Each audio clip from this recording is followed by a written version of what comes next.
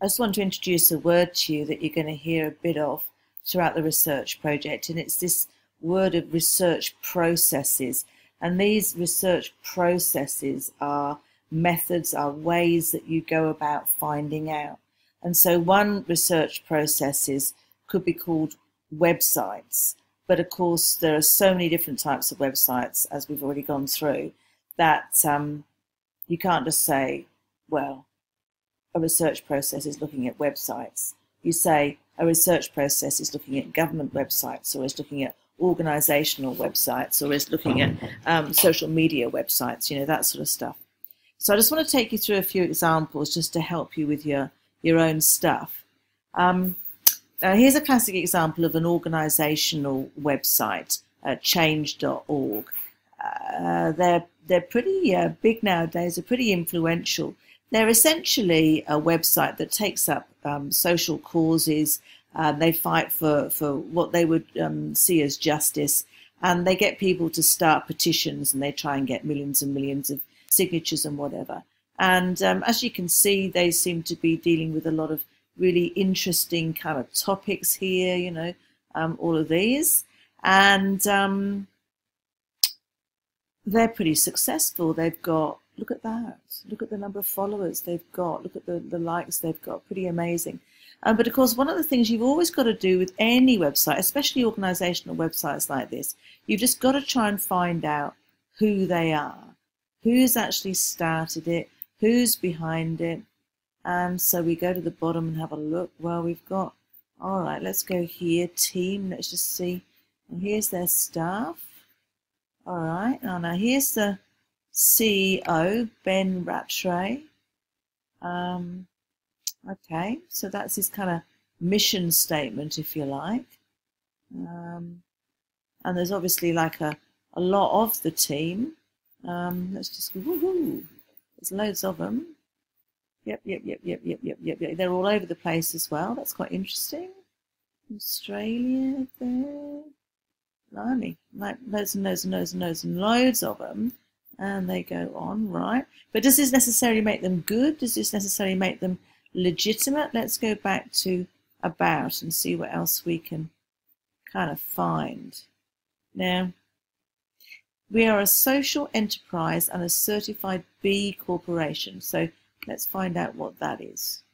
What is a certified B corporation? All right, so it's certified. So it's set up by B Lab, an independent certifying group. All right, so they're certified by this group here. So what is this group here? About B Lab.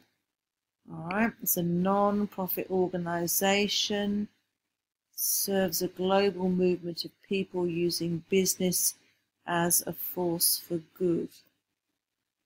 Okay. Interesting. So who's set this one up then? Who is the person or people? Let's have a look at the team here. Co-founders, these guys share passion for creating a better world through business. They've been friends for over 20 years. Okay, so they have been very successful business people. And so they've set up this organization for certifying businesses. And I think making sure that they're kind of transparent. Yes, look at that. And they are held to high standards of social and environmental performance. Oh, so it looks pretty good. Okay, well that's fair enough. So we go back to our website here and we go, well, righty-ho. They look reasonably legitimate, and obviously you'd spend longer time going through those. And so yeah, we can probably trust that organization. But if you can't trace stuff down, you've got to be a bit careful.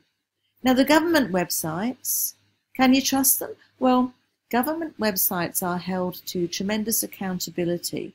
They can be sued for a lot of money if they get things wrong.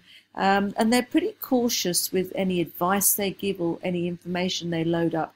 because they have to have it referenced and they have to have it backed up. So yes, they're pretty reliable on the whole, but sometimes they're not as current as they could be, because sometimes new research has come out, but it hasn't gone through the government sort of checking and cross-checking process, and so they're not always very current, very up-to-date. Now, some websites, business websites, are really obvious. Like if you go to the first one here, North Point Toyota, I mean, they sell cars. That's it, you know. But some of them, they look like blogs. This one here, if you wanted to go here, essentially looks like a blog, and it looks like personal opinion. But in fact, it's selling stuff. But you have to search around a little bit for that one. Educational ones, well, how reliable are they? Well, they should be reliable. And, you know, I'd suggest you have a look at the SACE board for all sorts of subjects, not only the research project. And say, like the unis, you know, Uni of Adelaide, Flinders, South Australia, you know, all that stuff. They tend to be pretty reliable. The articles that they would have attached to their websites would be pretty good. Google Scholar, if you haven't come across Google Scholar here, this is really good for academic studies. Yeah, we'll come back to that at some stage. But if you're looking for scientific studies, Google Scholar is the place to go. Just tap into Google Scholar, click on Google Scholar, and then that gives you the link. Forums, you see, some people say, well, they're not reliable at all, you know. And of course they're not totally reliable, because they're independent people's opinions. But at the same time, if lots of people think the same thing about something, then possibly you're onto something. So I would really encourage you, if it suits your topic, to have a little look at the forums.